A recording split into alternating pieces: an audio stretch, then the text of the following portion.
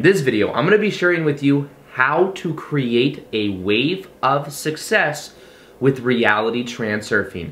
This is going to show you a perspective that if you use can start to completely transform your life and allow you to have powerful momentum in the direction of the success you are meant to have. Welcome back to another video. My name is Aaron and I help people expand their consciousness. Now in this video, I'm going to be sharing with you how to have that wave of success with reality transurfing. Now this is something that I've been experiencing, especially the last, I'd say, year or two, is this what reality transurfing calls a wave of success. Now, before I get into it and I explain what you can do step by step how to do it, let me explain a little bit of how it correlates with what we call the reality transurfing process.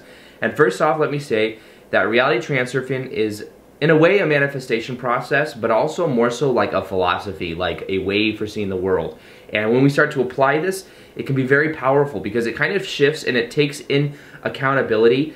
It takes in account the letting go, like the surrender, and understanding of a higher level paradigm of manifestation. Because normally, what is like the traditional law of attraction way to, create what we want? It has to do with like, here we are, there's our goals over here, and we're gonna take action to get there. And it comes normally from a place of lack. It's like, I wanna be over there because I don't really enjoy being over here. That's kind of the stereotypical understanding. So instead, what we can learn to do using reality transurfing is realizing that this reality that we want to experience, this goal that we have, it exists right now. And what we can do is begin to embody those characteristics. We can begin to embody those feelings, and as we do, we make it more likely that we resonate with that because we are bringing those into the present moment with the awareness that there is an infinite number of parallel realities that exist, and all we gotta do is we gotta resonate with that version of us. So, what is reality transurfing? Well, it has to do, it's written by a quantum physicist, his name is Vadim Zeland, and it has to do with a understanding of parallel realities. What we think of is as time is actually movement through different parallel realities. There's an infinite number of parallel realities that exist. And knowing this can be very powerful because then what determines what is called a life track, which direction our life goes, since there's an infinite number of parallel realities that exist, is our choices, is our energy state. And as we switch up our choices and our energy state, we're more likely to then create what we want in the direction of how we're acting. So, knowing this, what are some of the most common things we can use reality transurfing for? What are some of the common principles? Let me just give a little general basis overview just to kind of wire it in before we get into the main part of the video. So first off, intention. Having and setting more intentions. When we set intentions, we are in a way using the direction of our life, and we're starting to create from a much more powerful place. If you simply set more intentions in your life, you will begin to change your life in a very powerful way. So a lot of people, they just don't have a direction that they're going in. They don't set intentions. Now, what is an intention? An intention is like a will to have, or a will to, like almost kind of like an outcome, but it's something that you are focused on and you expect to have, but you're not attached to the expectation. So it's this awareness. So one of the most powerful things that I recommend is something called segment intending. It's actually also from a book by Abraham Hicks. Abraham Hicks talks about it a lot as well. Segment intending is like there's so many different segments throughout your day. Like right now I'm doing a segment where it's a chunk of my day where I'm filming videos. Then after this there'll be a segment where I'm editing videos. Then after that there'll be a segment where I go eat. And then there'll be a segment where I go to the gym. Those are all individual segments. And if what I do is I set intentions before going into the segment that I want it to go a certain way, or not just want, but I intend for it to go a certain way. So I intend to be in a flow state while I make this video. I intend to be present to the moment and to feel this energy and to transmit it to you and to add value to you. Then I go to edit. I want to have a smooth edit. I want everything to just go very well, very easy. Then I'm going to go eat. I want to eat healthy food. I want to feel present while I eat it. And I'm going to go to the gym, but on the way to the gym, I'm going to be safe. I'm going to drive safe, easy, flow through traffic. You see what I mean? Then I go to the gym, I want to have a good workout. So setting those intentions, and as you set those intentions, what happens is you start to build momentum. You build momentum, and as you do that, it becomes more and more likely and more something that's on autopilot. So it's almost like you also influence the subconscious mind in a very powerful way. So that's part of it. Another part is understanding something called pendulums.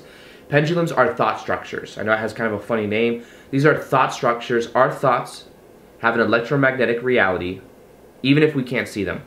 So when we're thinking thoughts, we think, oh, they're just, they're invisible. At a certain level, that parallel reality exists. And the more that we think about it, the more we almost bring that into manifestation. So what we can begin to realize is that collectively first off, we're creating our own individual layer through our own perception and our own life. Then we have the mass consensus reality. We have a whole bunch of people also creating their own reality. Their thoughts will link up in this field of what is called the variations. It will link up in almost like a bubble around the earth of these collective belief systems. So, because many people believe certain things with politics, those are belief structures. These belief structures want to take energy. They feed on energy. So anytime you're arguing something, you're feeding that pendulum energy. There are pendulums around different perspectives, political point of views. There are pendulums around different sports teams. There's pendulums around beliefs. Anything you can think of, there's pendulums around. And the power of this is knowing that many times we think we are thinking our own thoughts, but in reality, we think in thoughts of pendulums. We're thinking the thoughts of, we're almost like kind of linking up with it, and we're like, oh, that really triggers me when I watch the news and that happens. Well, a lot of times it's just like a wave that's flowing through you because you're linking up your thoughts with those collective belief systems of what everyone else felt that thought the same thought. So I know it sounds kind of complicated, but think of it like this. Take your power back, observe your thoughts, and you start to then unplug from the social unconscious and the social conditioning of everybody. You start to create your own reality, and that's where everything really begins to change. So take back your power and observe those thoughts, and then choose the way and the perspectives you prefer to have. Now, the last part I'll talk about is what is called decreasing importance. This is like the biggest game changer when it comes to reality transurfing for a lot of people. At least it's changed my life the most. Anytime you put anything on a pedestal, you immediately separate yourself from it, and you make it harder for you to achieve whatever that is. Whether that's attracting a person into your life, whether that's a certain goal that you have. If you make it really important, what you're saying in a way is my self-image is not good enough for that to be natural. Therefore, I make it very important, and this is the thing. Balancing factors come into play that neutralize that energy. So if that means you're making a relationship really, really important and you're giving it all this excess energy, what is going to neutralize that? Normally, it'll be something to where that person just rejects you or just doesn't work out. So you have to start to be aware of your energy, more so create from an observation point of view. Now, if you want a powerful meditation that will show you exactly how to decrease the level of importance and help wire in a lot of these reality transurfing ideas, I've created a free meditation that you can download in the top of the description box below, and it will help you to do that. It will help you to be able to wire it in and then to decrease the level of importance so that you increase the chances of you creating it in your life. Now, let's move on to this wave of success. Now, I'm going to first off explain what a wave of success is, and then I'm going to show you exactly how to do it and how you can apply it in your own life. A wave of success is when something happens in your life and you give it positive meaning, or you change your state of being so you feel good and grateful for it. What happens is you increase your state of being, and then you are more perceptive of other things that resonate with that increased state of being, therefore putting you on a life track or a wave of success of more and more favorable type experiences. So for example, let me explain one of the ways that I definitely experienced this. Is back in February, I started going daily on YouTube, and I had a video that popped. It was a subconscious mind video, and that video popped, and all of a sudden I was growing from maybe like 3,000 subscribers a month. I grew to 25,000 subscribers a month. What that did is that success made me focus on the gratitude. It made me focus on this momentum of growth and potential. And that made me fueled up and made me more inspired to make more and more videos. And because I gave that positive meaning, I continued to create more and more of that to where videos just kept popping. Every month or two, or every 2 or 3 months, I'd have a video that really popped. And then the channel would just go boom, just keep growing, just keep growing.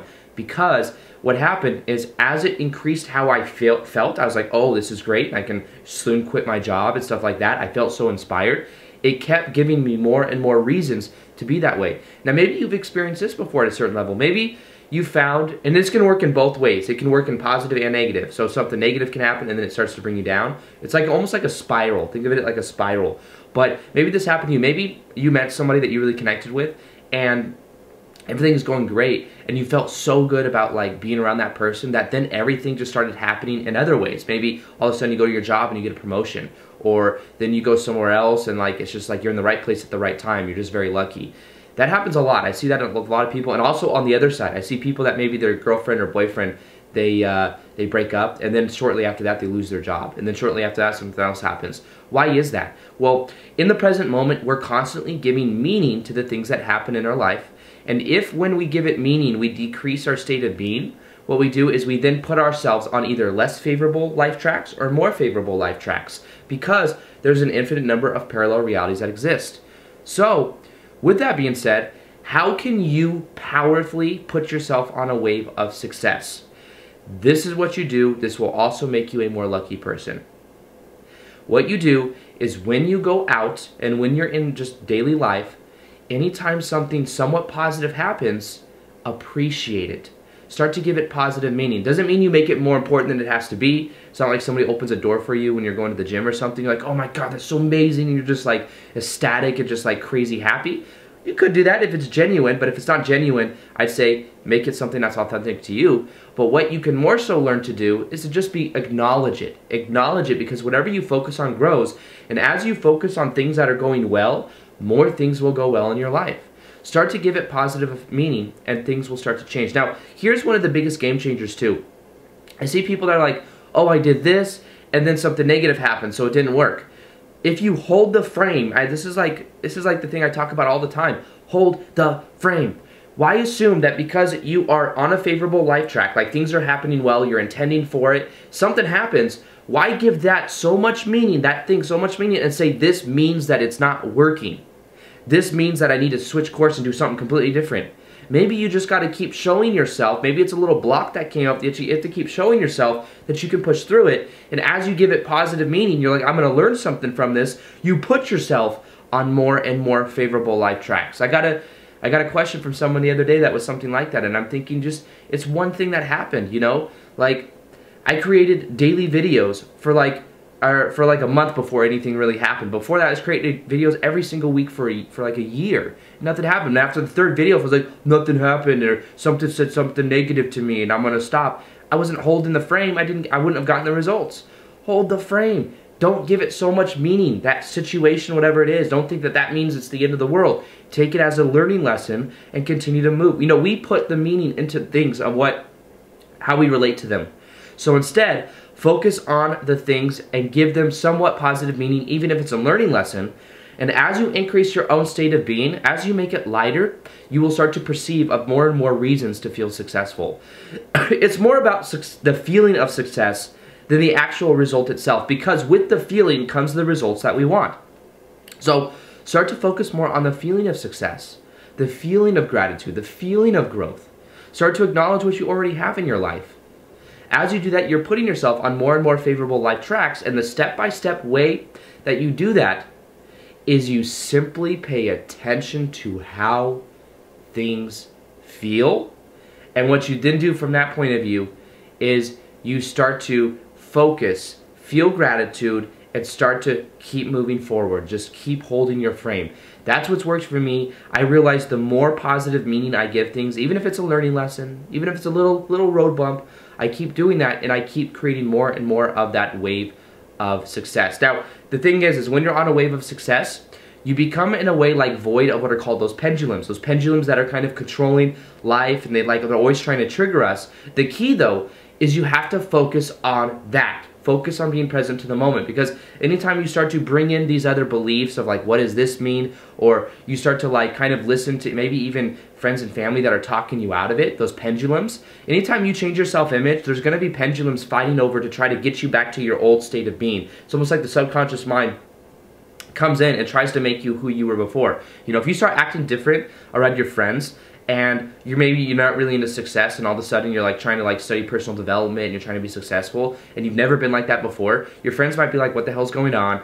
I don't know if we like this, because this may mean that eventually his friend's not going to come around as much because now they're focused on other things, it's not as similar, and they may try to, in a way, get you to come back to being the old you. So, therefore, those pendulums also come into play because you're fighting over, you know, that perspective, the self-image you haven't completely changed yet. So the key to this is to forge your own path, be authentic to who you are, and not try to feed into everyone else's reality. Just be yourself. Focus on the things that really make you feel good. Focus in that direction, and as you do that, you will start to see your state of being increase. Also, this is another hack that you can use.